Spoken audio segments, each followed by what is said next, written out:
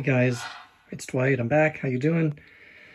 Yeah, didn't work out the way I wanted to, so I just did a dump and swirl.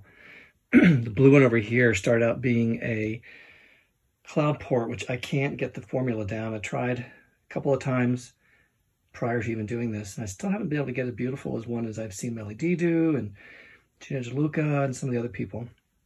So I just decided to practice a little bit with the dump and swirl, more so of this one here, because I was trying to do it with the white, but the white I struggled with. The black seems to work really well. And I want to do this on a large canvas. I wouldn't be expecting it to be completely covered, because that's not what I really would want to go for on a huge canvas. But I like the pink and the ruby. And I think, so we can move it a little bit. There's not too much of a glare. Now you can see some of the color shine through.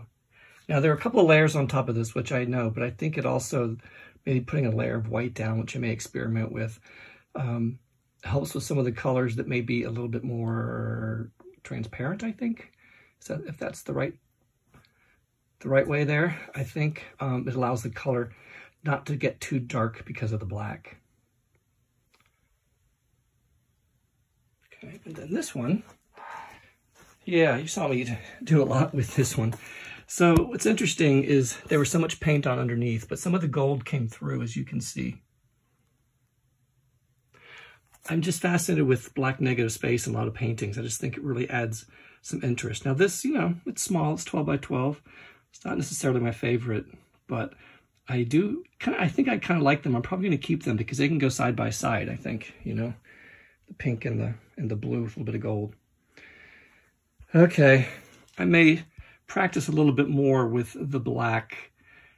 I don't know about the pink. I don't know if I have any more pink left over. We'll see. So, okay guys, just another one, a practice. I hope you're doing well, and we'll talk to you soon.